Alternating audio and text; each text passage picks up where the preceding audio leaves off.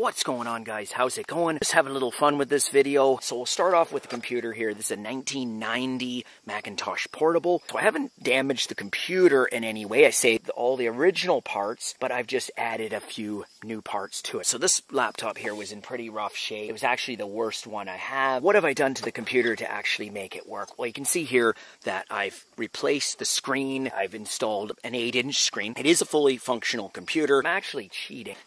If you look over here, I have a keyboard and a mouse. I don't want to try to trick you guys because the actual keyboard and mouse inside, I did not get that operational. Because I'm in the middle of nowhere here, I'm running the computer off this 10 amp hour 12 volt battery and an inverter. Alright, so this is a work in progress. Need some improvements. I want to upgrade the screen here. So for the screen, I mounted it just with some foam in the back. What I want to do is I want to change that out. So let's pop this open and show you what's inside here.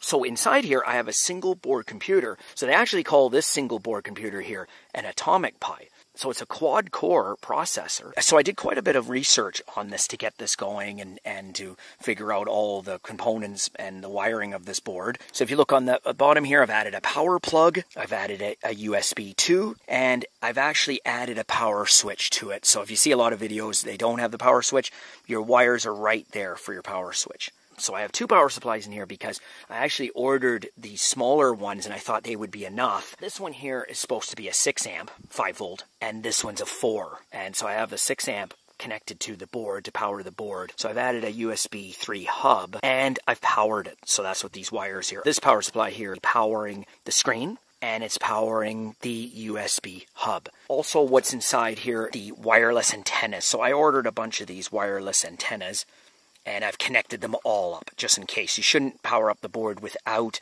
the antennas, just in case. So the Atomic Pi board has quite a few features on it. We have an SD slot. It has HDMI, USB 3, only one. So it has a LAN plug, wireless. It has Bluetooth. It doesn't really need a fan. It is getting pretty warm to the touch, but it doesn't really need a fan. I could put a little fan in here. So the cost of the computer, the screen was maybe about $25. Atomic Pi was maybe $50. I can't remember. And then these little power supplies, you can get them for $5-6. Fairly cheap and fun project to put together.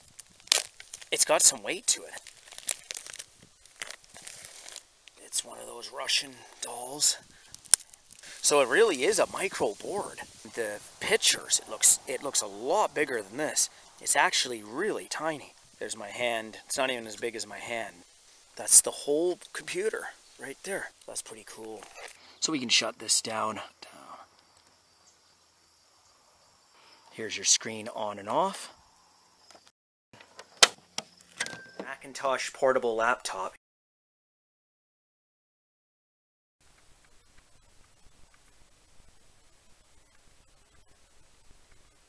Show you inside.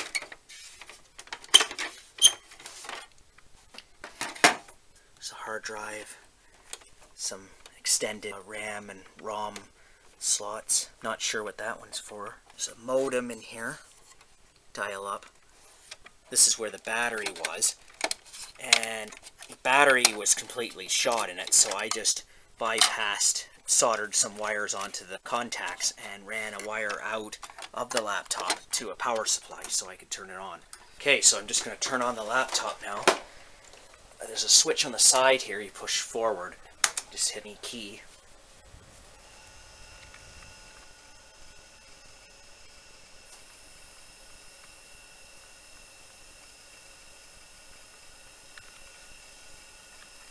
There's a few things on here.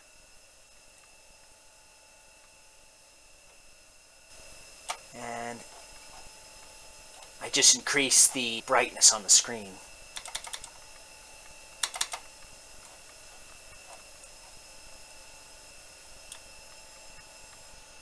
Whoa. I can't believe the thing works. That was a look at a Macintosh portable from 1990. Thanks for watching.